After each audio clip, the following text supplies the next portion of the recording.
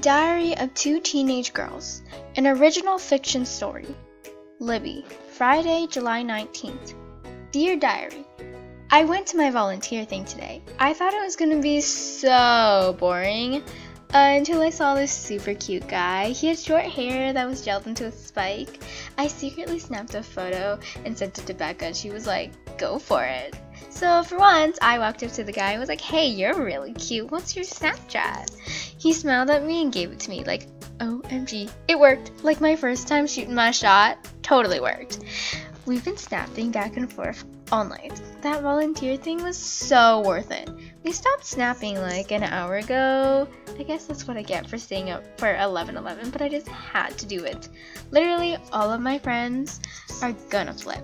Like, I bet Mary is gonna scream. In our friend group, usually it's Cassie or Talia getting all the guys. Like, Cassie just dates more and Talia just gets asked out. But she usually rejects them. Okay. I should probably sleep now so I can stay up all night with Becca.